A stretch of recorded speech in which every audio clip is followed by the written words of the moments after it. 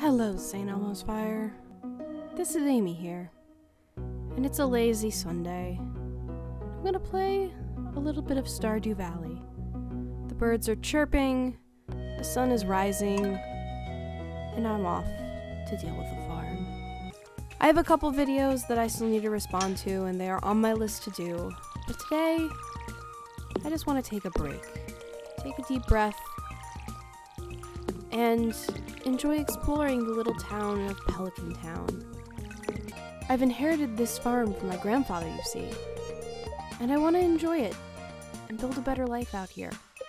I can make friends with all the townspeople. I can go fishing. Some days it rains and you just hear the soft patter of the drops as you wander about the town. I can go explore some caves and do mining and attack creatures and become part of the Adventurers Guild. Other days, I just water my crops, make sure that they're growing okay, feed my chickens, and make sure that I still have enough income in the morning to build something else on my farm.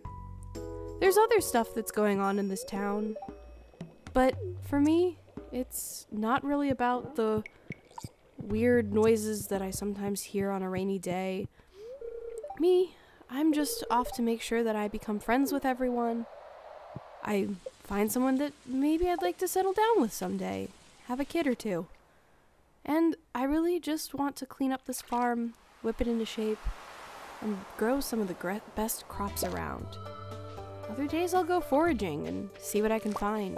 There's something satisfying about pulling up a chestnut or a blackberry and hoisting it above your head like a prize. Sometimes it's a pretty good quality one, too. I think what I love about this game is that it's a chance for me to kind of tune out for a while. It's a perfect chance for me to sit down after work and disappear into another world for a while, where I don't have to worry about deadlines or crazy projects. I can kind of do things at my own pace and take care of things the way I want to take care of them. It's quite the adventure. So I hope you've enjoyed my little tour as I wander about this village, listening to the pretty music. And, as the sun sets, go to bed after another long day of work.